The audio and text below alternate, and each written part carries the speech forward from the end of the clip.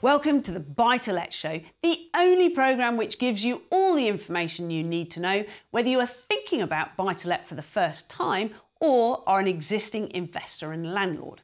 We've already considered buy to let as an investment and how to finance and cover your risks, and this show is all about how to choose a property to invest in.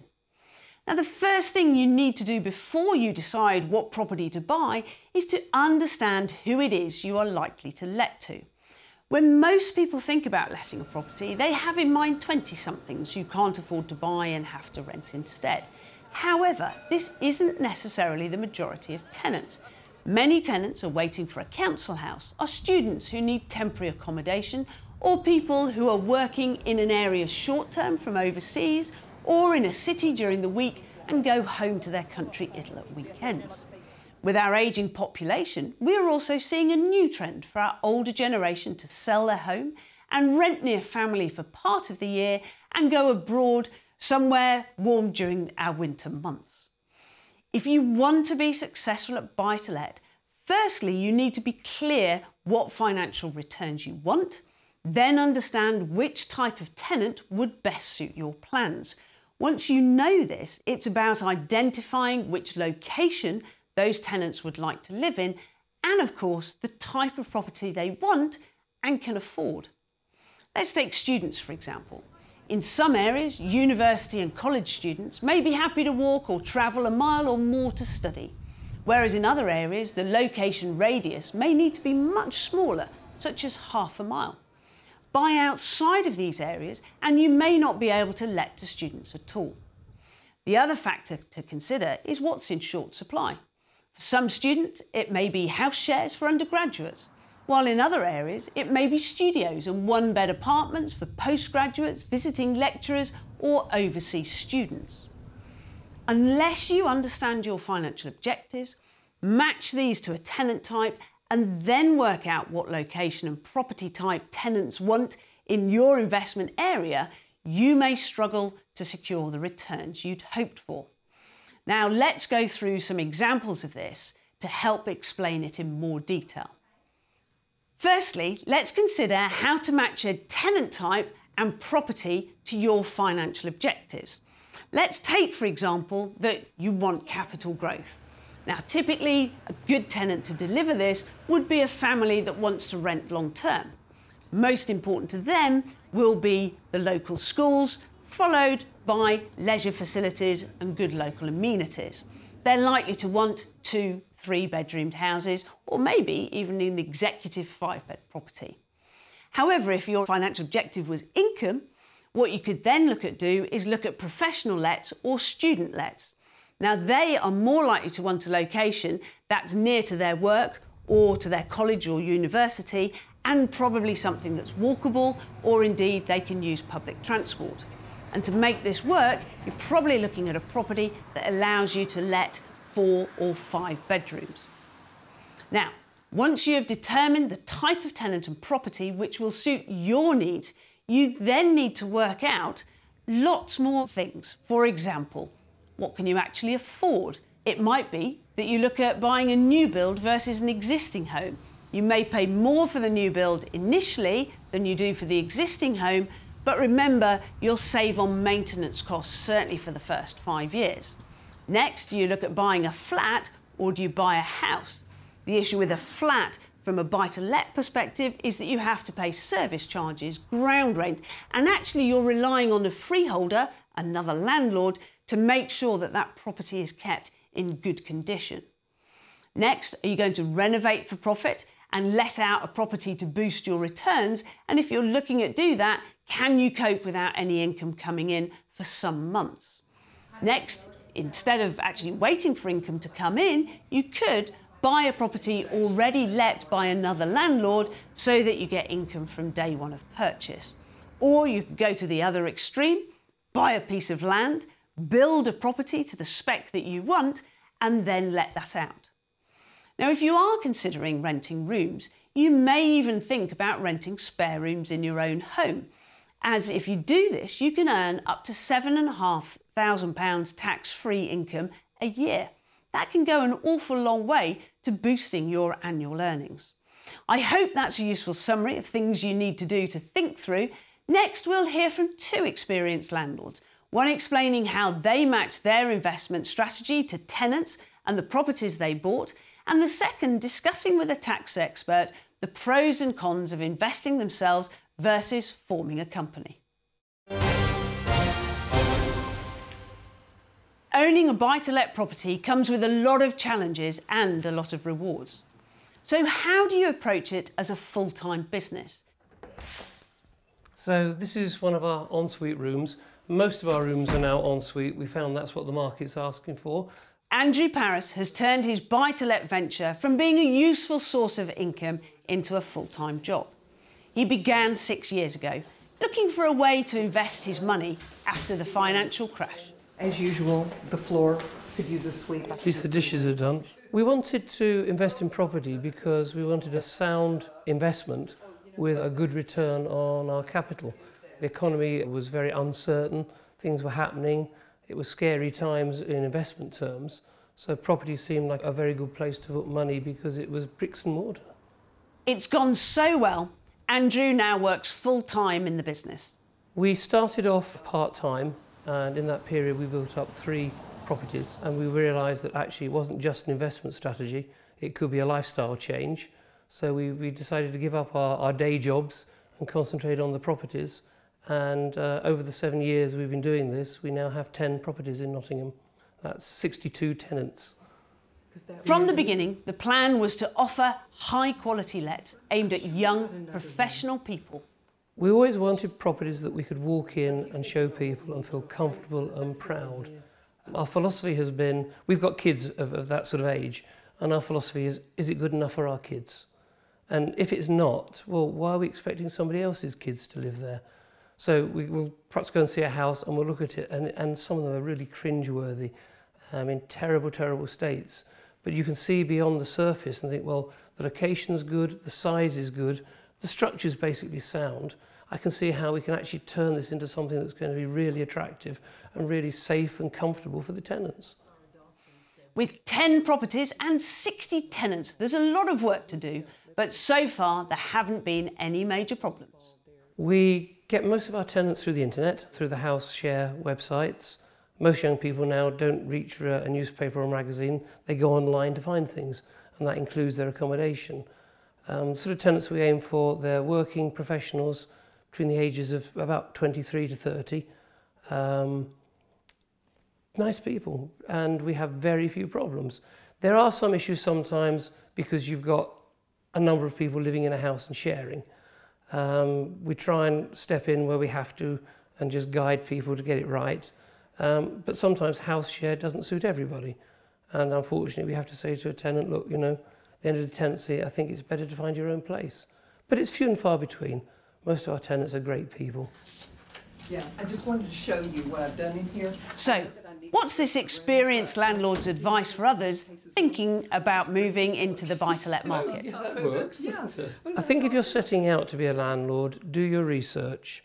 There's a lot of things like gas safety, electrical safety, market demand. It's too easy to watch TV programmes and think, oh, that's easy, and it's not.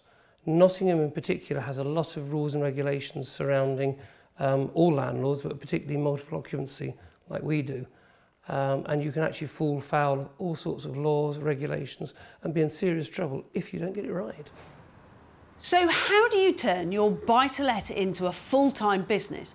And is it a good idea to set up your own company or buy as an individual? Hello. Hello. Nice to meet you. Nice to meet you too. Property owner Emsal Ahmet is meeting Michael Wright from RITA for Rent to discuss the pros and cons. So it looks like, yes, probably 15 to 18 properties here. Do you have ideas roughly of perhaps the percentage profits that you make? Do you know the profits that do come in? I spend all of it back into refurbishing the properties. So I can't actually live off the portfolio. Tell me a little bit about what you're looking at doing in maybe the next 5 years, the next 10 years, and then we could perhaps build a plan. I started off going to Scotland, invested there, but then after a couple of years, I found that the capital growth wasn't there. So I borrowed more money and I started investing in London. Well, I've taken a year to step back and not do anything and just look at perhaps what's happening and what the future could hold. And I've decided that it would probably be wiser to incorporate, so I'm taking advice on that. So you've given us this excellent summary of... For Michael, there are many factors to consider before deciding whether to set up a company. The attraction with limited companies is if you're a higher rate taxpayer, you would pay 20% corporation tax as opposed to 40% tax if it was income tax and held individually.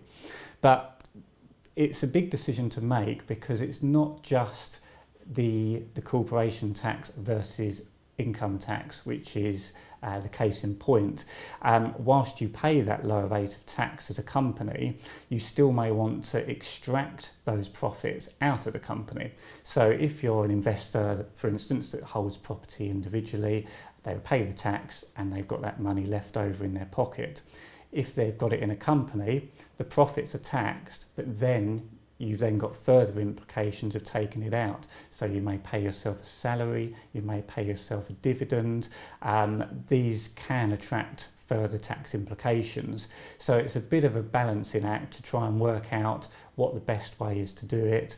And what we say is to make the right decisions for the right reasons. Don't just go straight into the thought process that I've got to go into company because it's a lower tax rate. It's taking a step back, trying to see what you're trying to achieve in the future and then map your way to achieve that in the most efficient way.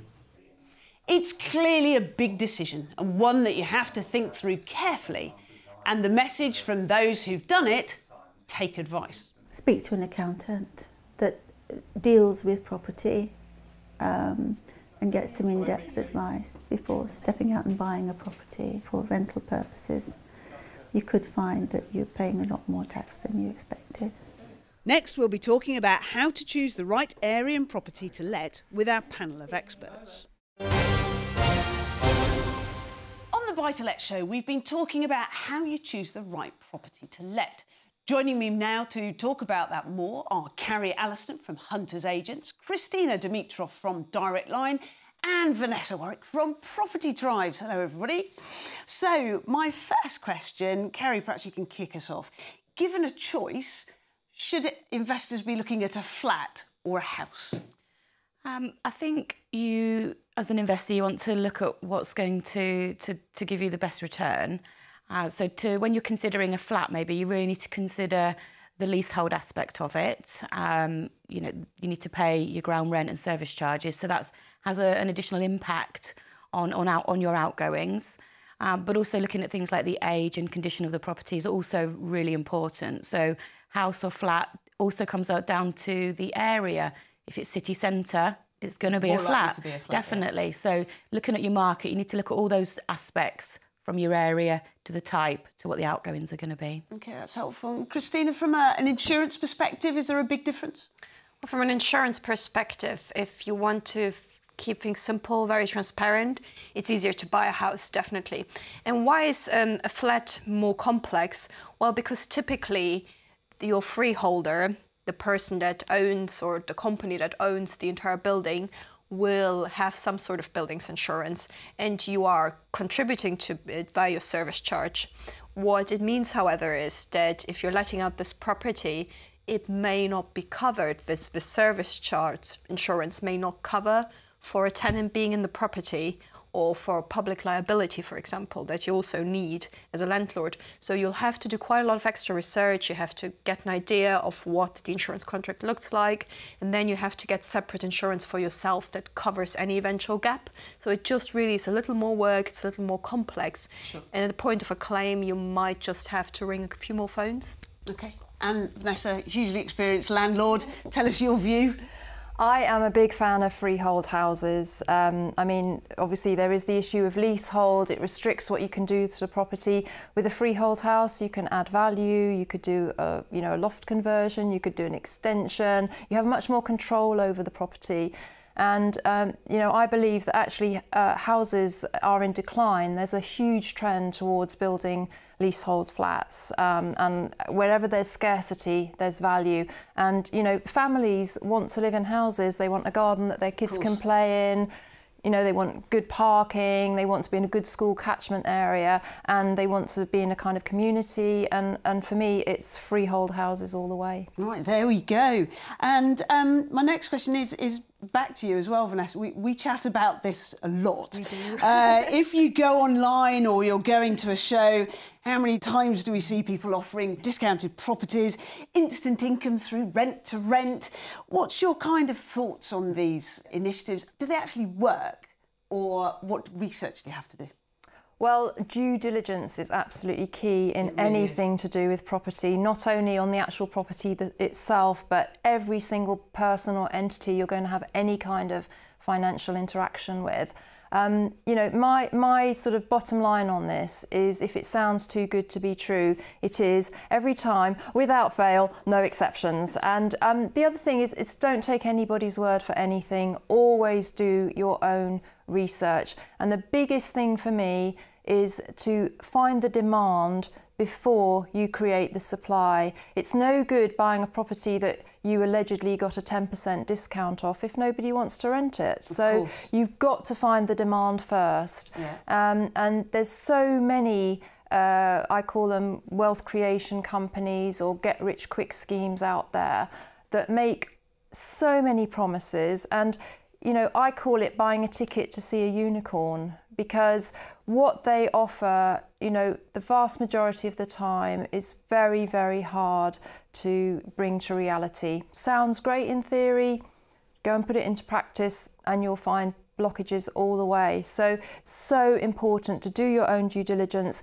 get the right advice and support, and make sure that you understand your investment from every angle. If you don't, it won't be an investment, it will be an absolute financial nightmare. And this isn't quite the armchair investment that it is. You're right, you've got to get out of that armchair, visit that property. I mean, some people buy without even visiting the property, don't they? Absolutely astonishing. When a new mobile phone comes out, people will travel and go, at 5 o'clock in the morning to queue up, and then they're going to invest in a property and they don't even bother to go and see it. I find it absolutely astonishing. It's absolutely vital to go to the area, understand it, seek the input of local lettings agents, get their views on things, and just fully understand it. Okay, that's really helpful. And I guess that really brings us on to the last question. Christina, who do you think are the key people that a landlord has to work with to make sure that their buy-to-let's successful? I think there are generally 3 steps you can think about. First of all, you need to get an idea of what the realistic rental income is that you can expect in that area.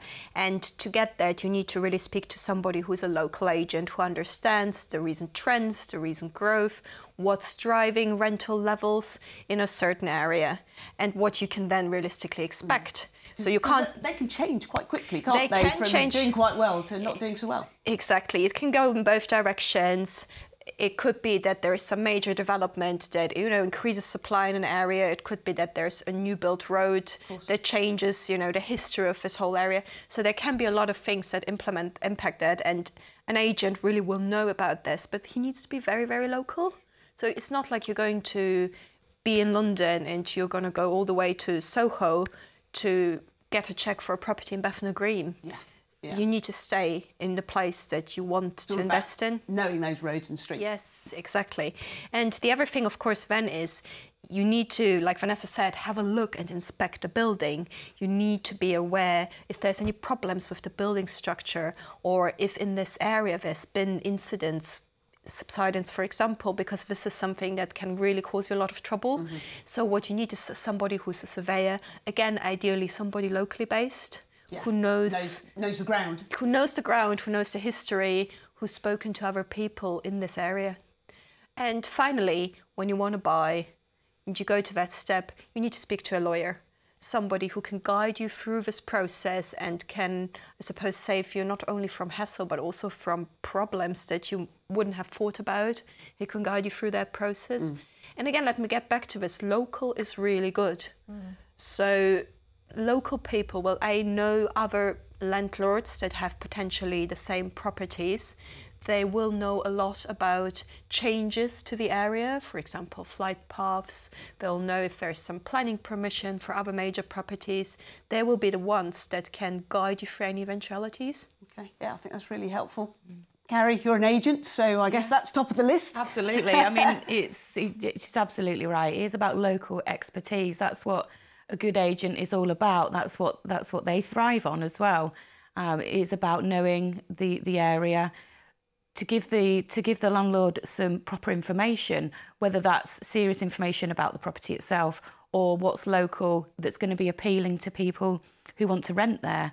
It's all about that knowledge of being a local expert, which I think is so important. Because you can get in some areas where we're talking about houses and schools and things, where one side of the street goes to one school and the other side of the street goes to another, and that can actually even affect house prices. It can, yeah, it does.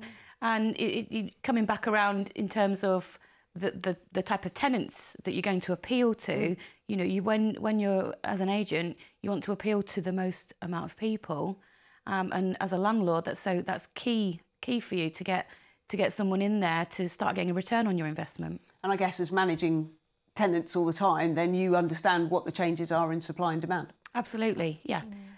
We talk to our tenants all the time. We get their feedback. You know, they talk to us. That, you know, they then come to us for advice when they want to move on. So it's full circle, and that's why having a local expert is really, really important. And also, I think with agents, it's important to know they're not regulated. So it's an agent that's ALA, NALS, RICS or UK ALA, I think is the other one, and making sure they're a member of a good trade organisation that keeps them up to date with the legals. Yeah, absolutely, and that's the biggest benefit for landlord and tenants. You know, it's important that people know that it's a voluntary accreditation that agents like us have, and that does show people that the property is going to be safe, well looked after, going to meet all the regulations. Yeah, it's absolutely essential. Okay, that's great. Well, thanks very much. So that's it for now on the Buy to Let show. Many thanks to my guests for being with me. And don't forget, you can see all of our programmes online where you'll find everything you need to know about Buy to Let. Thanks for joining me. Bye for now.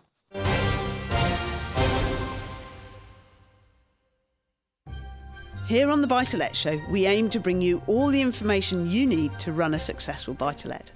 You can find more advice and help by following these links. And you can download our special ebook, which goes with the programme.